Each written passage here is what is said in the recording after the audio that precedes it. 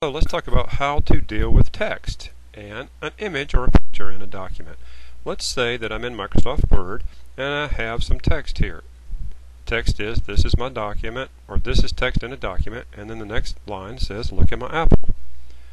Well, if I highlight that piece of text and I look at one of these tabs, you'll see that it's in the font of Calibri. Well, if I wanted to change it to a different font, like Times New Roman, I would just pick that, and a font size, which is a font is the text, and there you go. Now I can, let's say I want to highlight the word document to bold, and maybe the word text to italicized, and maybe the word this to underline. I can do it by clicking the item, the text, and then going ahead and clicking one of these commands. If I wanted to change this line here, look at my apple, to maybe make it size 14 and maybe pick Arial, which is a different font, I can do that. I can also make it, if I want to undo something, I do that.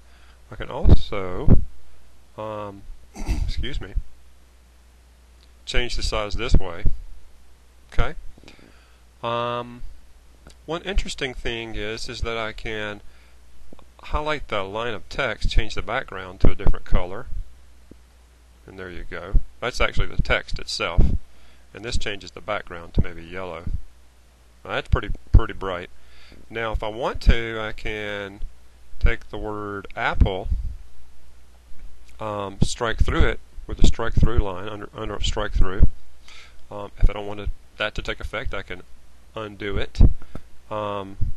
This is interesting here because I can take and highlight a word and go to this little tool here under the font tab, font section, which says sentence case, which is like first letter is capitalized and everything else is not.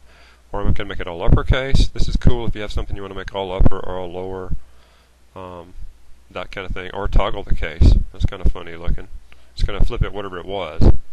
Okay, let's talk about this image here. Let's say I have a picture of an apple and I want to do something with it. Well, I can go to, once I highlight the apple or the image, you'll see the picture tools pops up with the format.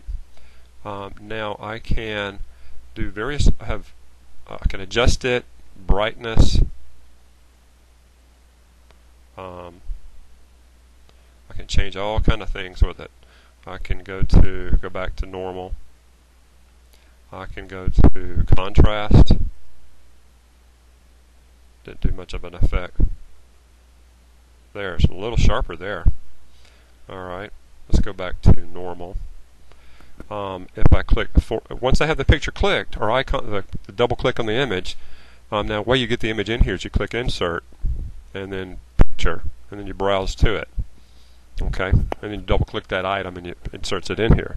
Now let's say I go back to the format tab and I want to look at these styles. Let's say I wanted an oval. Boom. Click oval and there's my apples in oval. Or if I wanted to click like a window type looking thing, there. And these have names. Oval. Usually if you highlight them, there we go. Beveled oval black. And what is this one? This one was, you kind of roll over your mouse, reflective bevel black. This one has a strong border. Okay, and so you can manipulate it any way you want to. All right, right click. If you right click it, you can actually the picture image. You can actually change various settings here as well. Okay, change the size. You can also change the size by dealing with the resize handles. These are resize handles over here, the sizing handles, and manipulate it as such. Okay, well thank you very much. I just wanted to bring up some little things you can do with pictures, text, and have a great day. Thank you. Mr. Metters, copyright 2011.